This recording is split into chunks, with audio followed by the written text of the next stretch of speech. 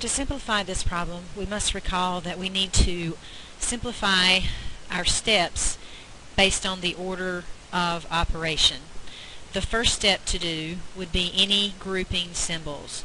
We generally call these parentheses because they are the most prevalent, but it could be parentheses, braces, brackets, absolute value symbols, or even square root symbols. We would work through those first. Then we do any exponents that are in the problem. Following that are any multiplications or divisions in the problem, going from the left to the right. So if multiplication comes first in the problem left to right, we do that.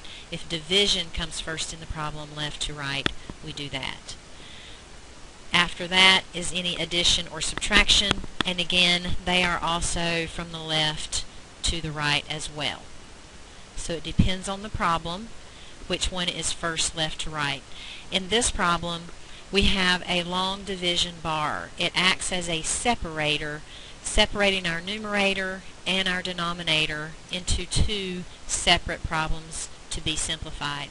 In the numerator we follow the orders based on the order of operations, and in the denominator we do the same. In the numerator we only have subtraction, so we don't have to worry about parentheses, exponents, multiplying, or dividing. Just do our final step of subtraction, and 27 minus 3 gives us 24. In the denominator we don't have parentheses, so we skip that step. However, we do have exponents that need to be simplified.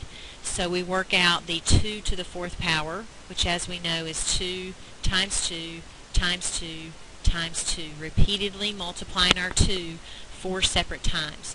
The result of that is 16.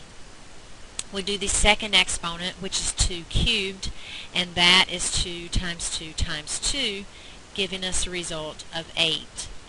We have the 16 minus 8, and that is what we need to simplify to get our denominator answer. 16 minus 8 is 8, so we have a numerator value of 24, a denominator value of 8, and our final step is to do the reducing for this fraction or division. Again, you can think of this bar as a division bar. 24 divided by 8 is 3.